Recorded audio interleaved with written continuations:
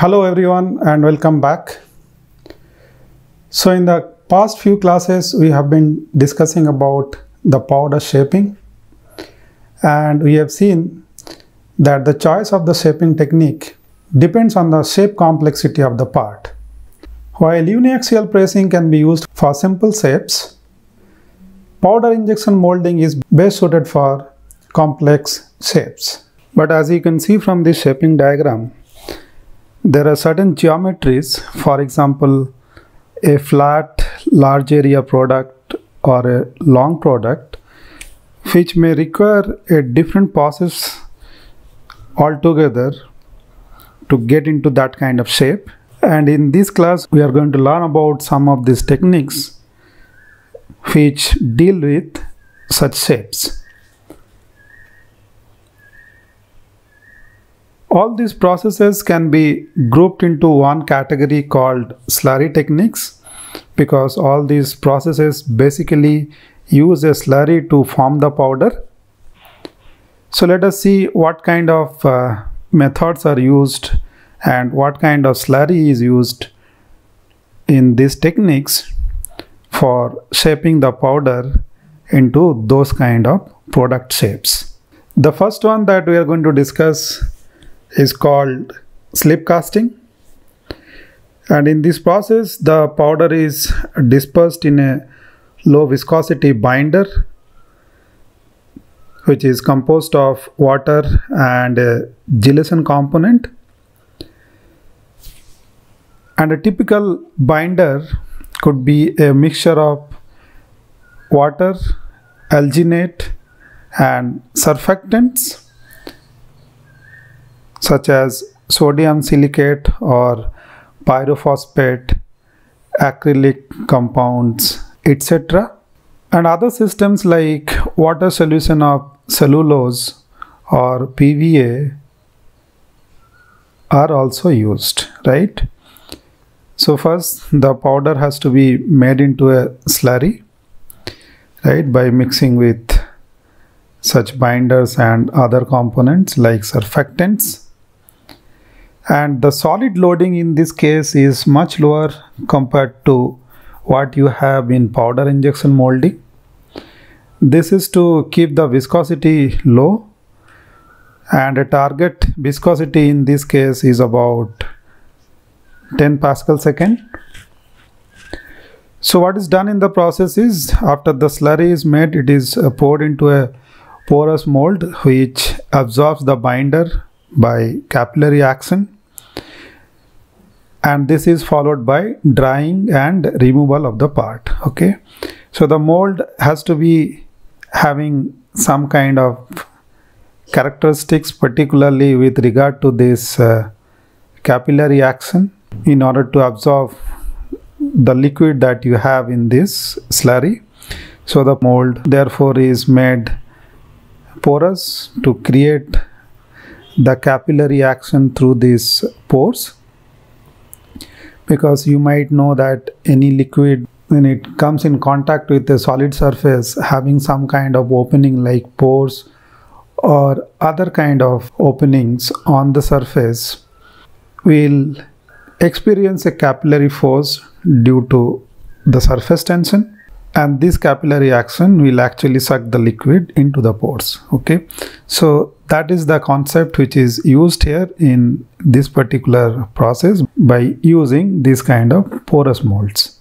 Now when it comes to drying, the drying time depends on the size of the part, and it can take several days for large parts.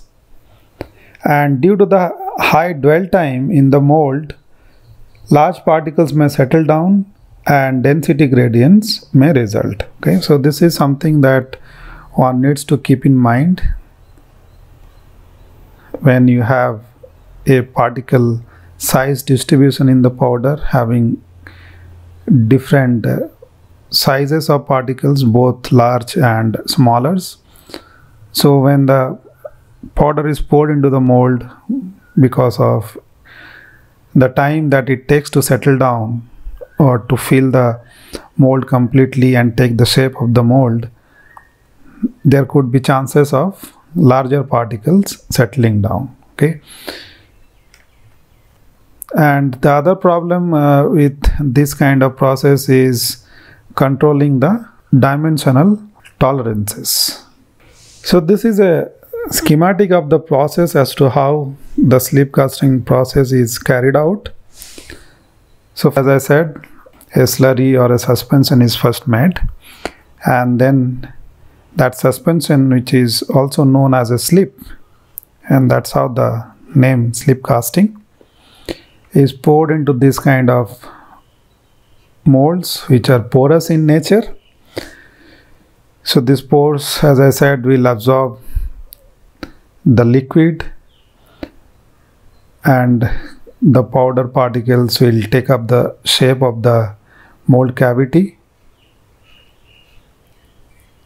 And once it is formed into a particular shape, depending on the final product shape which is needed, it is left to dry, and at the end of the drying process you have the green compact, which can be further sintered to get a fully dense product. So this was about slip casting. Now there are some variation of the slip casting process, and that includes pressure filtration, freeze casting, and centrifugal casting. Pressure filtration is a process which uses a low viscosity slurry and a porous mold, just like the slip casting process. But in this case, pressure is applied to filter out the excess binder. Okay, so that's the difference between this process and the original slip casting process. The presence of this pressure, external pressure, which has to be applied to filter out the excess binder. The process is depicted through this particular picture over here. So here is the slurry which is poured into the die cavity, right? And then with the help of this punch, an external pressure is applied on the slurry once it is filled into the die cavity to remove the excess binder through a filter on the other end, right? So as it is pressed from the upper side, the excess binder is squeezed out through the filter that you have on the other side. The freeze casting is another process, another variation of the slip casting process, in which the powder binder mixture is first frozen after molding, and then vacuum or freeze drying is used to drive out the water which is present in the binder. Okay, so once the water is driven out, the powder particles which were actually suspended into the water based binder will now take up the shape of the mold cavity, right?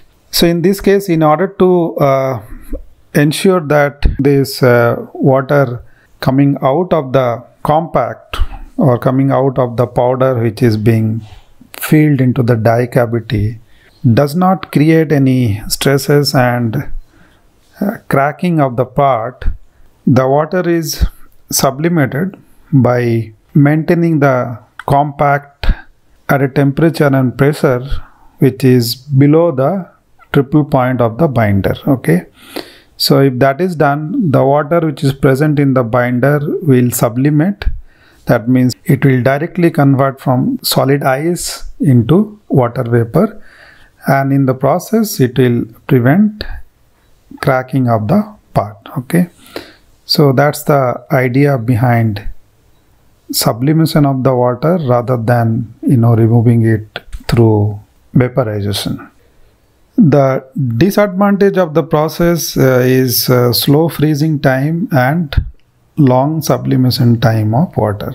Okay, now there is a very effective utilization of this process to create unique microstructures or unique internal structure in a part, which is beneficial for many applications such as pharmaceuticals, energy devices, and many more such applications which require a particular type of aligned microstructure which will help improving the process that takes place in that particular device, okay, or in that particular component.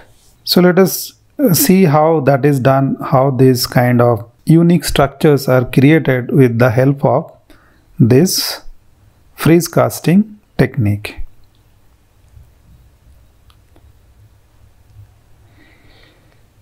Now, so this is what I was telling you, that the process of removing the water has to be carried out below the triple point. So this is the water phase diagram, which is also known as the pressure temperature or PT diagram.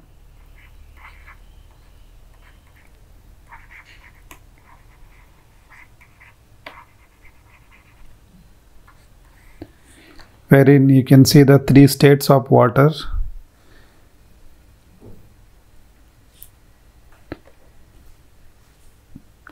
So the diagram depicts which particular state is stable under which conditions of temperature and pressure. So this is the triple point where all the three states of water coexist. So this point for water is 0.006 atmosphere pressure and 0.01 degree Celsius. Okay, so in order to sublimate the water, the conditions have to be lower than this point, somewhere on the left of this point. If the conditions are maintained under those kind of conditions, which is below the triple point, the water will directly get evaporated from the frozen ice, a process known as sublimation. So this is the process which is utilized in the freeze casting technique. And in order to create those aligned pores, or pores having a particular type of structure or a particular type of orientation, the binder has to be first frozen in a directional manner, right? So if you have a water-based binder, it can be frozen if you cool it down below sub-zero temperatures. And if that cooling or the removal of the heat happens in a particular direction, then the ice crystals will also grow parallel to that particular direction, right? So let me try and explain that with the help of a diagram. So in the beginning, the particles are suspended into this water-based binder.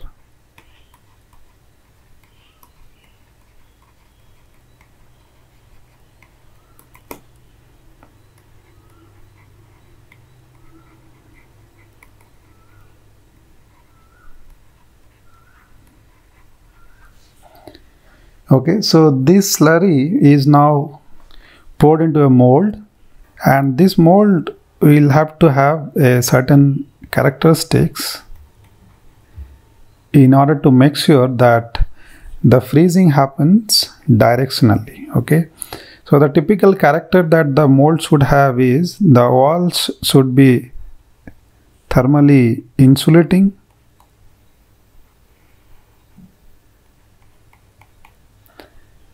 and the bottom should be thermally conductive.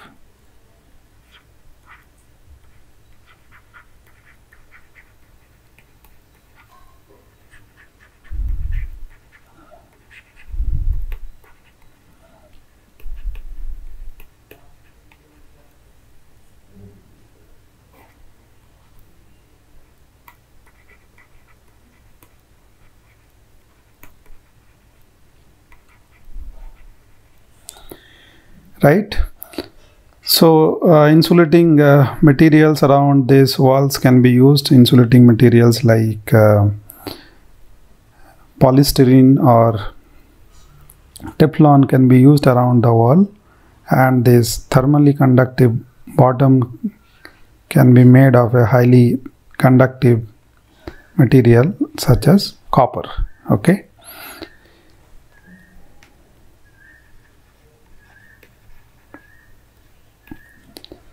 Now, when the slurry is poured into this mold,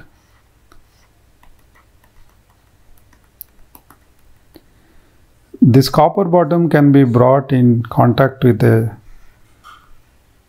chilling agent such as liquid nitrogen, and therefore the heat will be removed along this axis of the mold, right?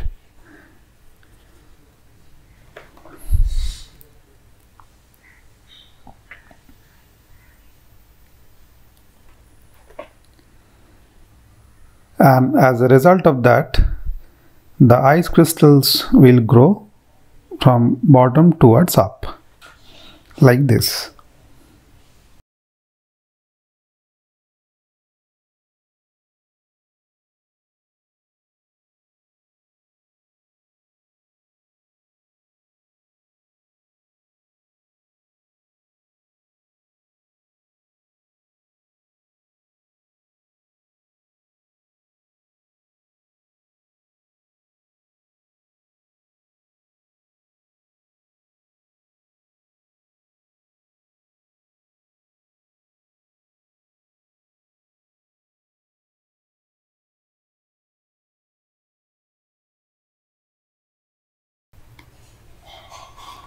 So these are the growing crystals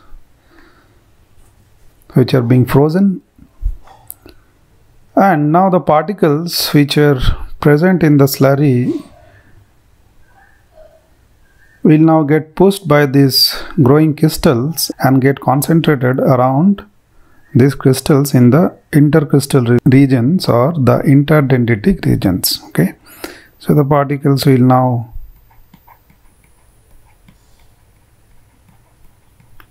be distributed like this around these growing crystals in these interdendritic regions, like this.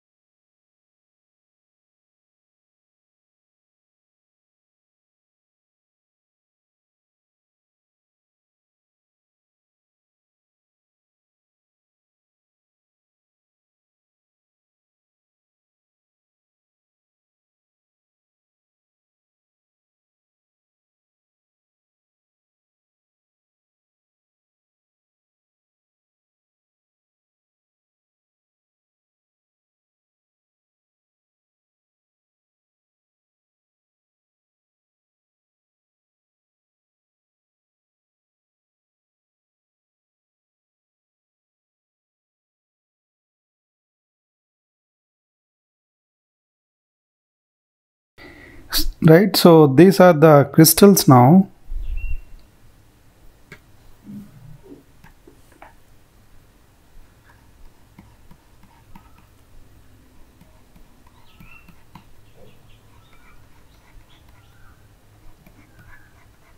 Which has grown in a particular direction, like this.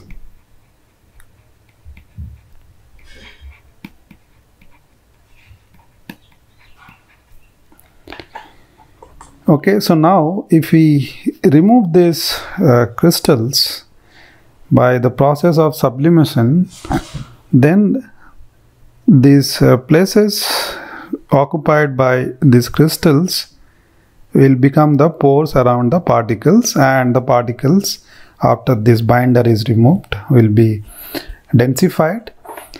So when the frozen liquid is removed by the sublimation process,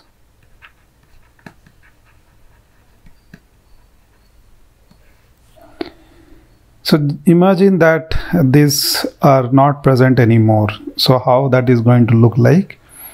That will simply look like this.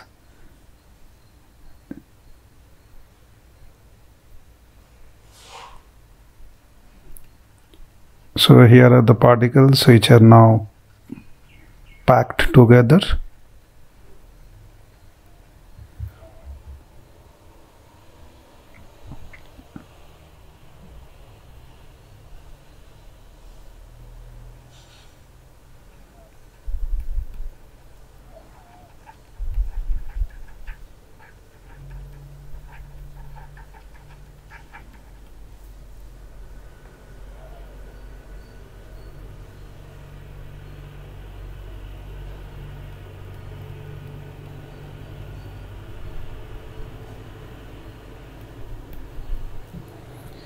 Right, and these are the pores which are now created as the frozen liquid is evaporated from these places. Okay, and these pores therefore will be a replica of the crystals which were formed in these places. Okay, so that's how the aligned pores are created by this freeze casting process.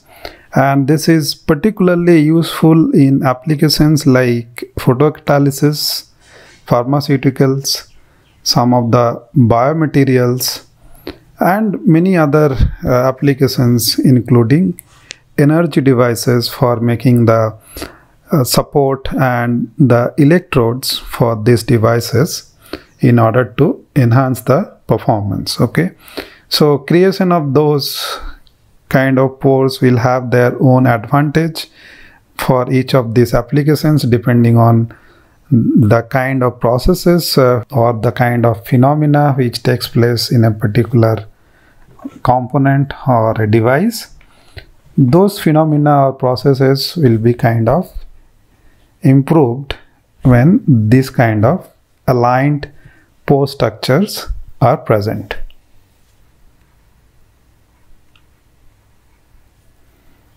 And since these pores are created by using ice as the template, the process is also known as ice templating.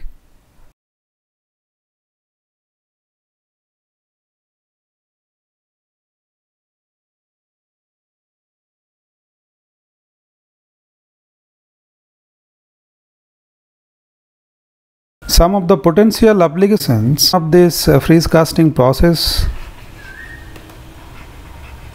which creates this kind of unique pore structures, are as follows.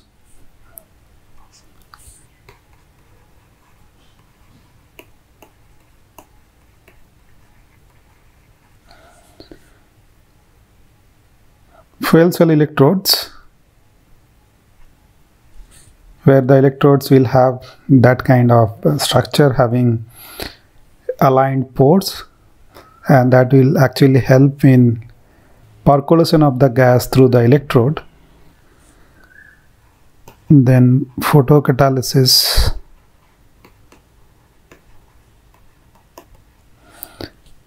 substrates for supercapacitors,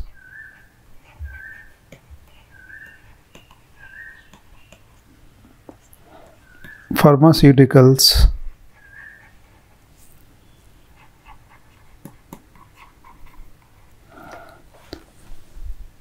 in biomaterials,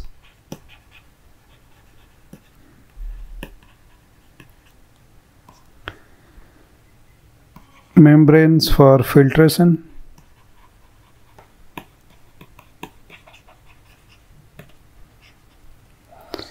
okay, there are many such applications in which that aligned pore kind of structure will be helpful in improving the performance of such devices or components which are used in these applications.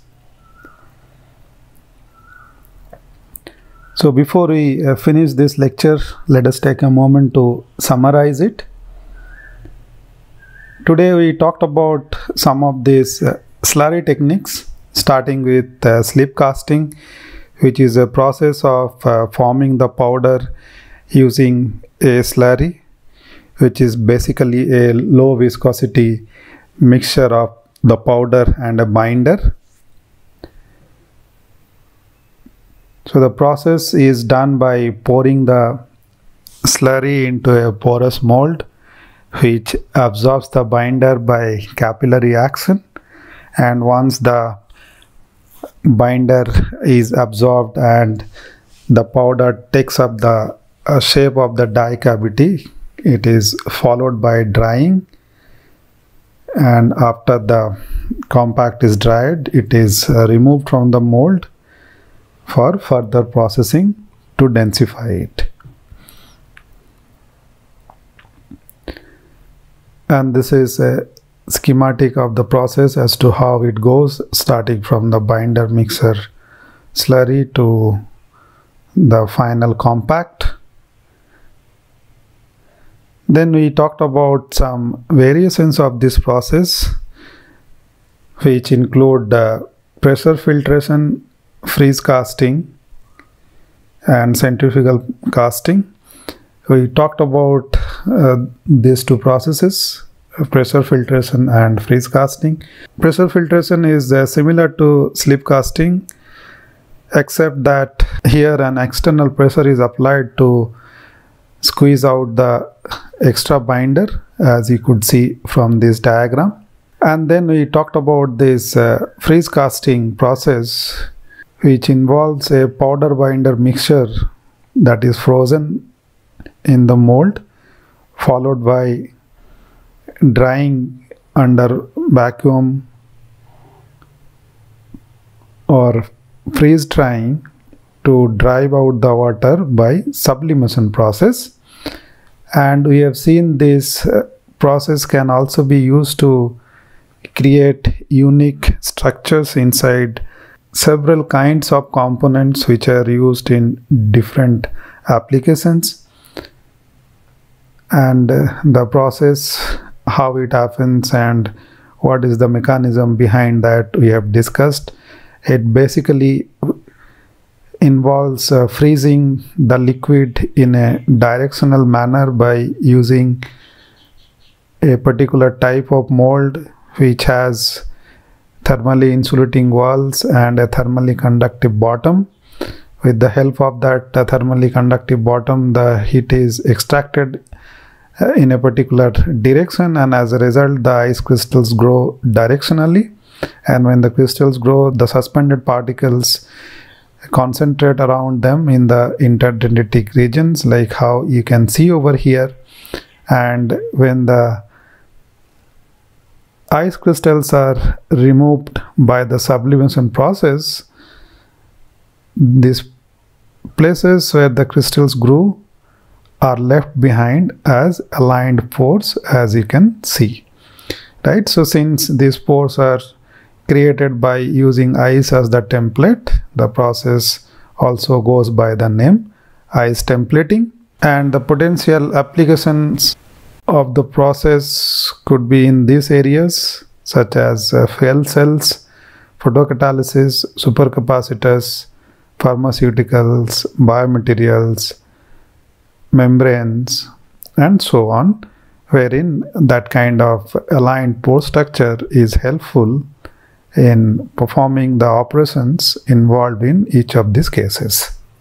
So with that, we come to the end of this particular lecture. Thank you for your attention.